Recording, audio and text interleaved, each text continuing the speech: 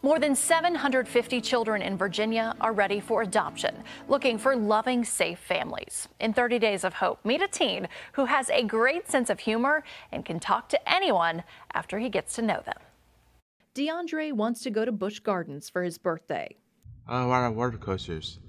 That's kind of fun. The 16-year-old is proud of his progress, is kind and smart. I'm good at talking to people how I feel. He likes going to the mall, playing sports, arts and crafts, and drawing. Oh, I'm a kind person. I care about people. I help people out, and I'm a good kid. And I play basketball. I go to school every day, do the work and stuff. He prides himself on being a gentleman. I like to hold the door for people. I like to care about people and say you okay. You need time to talk.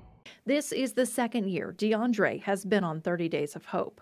He wants a home filled with love and often talks about wanting a family. Family wants you to feel comfortable while you're at home. Wants you to feel like you love my heart. They want you to feel like you're a kind person.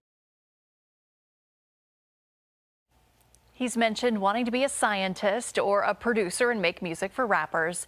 Deondre likes making friends. Deondre is just one of the children we're featuring during 30 Days of Hope, trying to find families for the hundreds of kids in foster care across Virginia in danger of aging out of the system without a family. If you're interested in foster care or adoption, head to WSLS.com and click on 30 Days of Hope.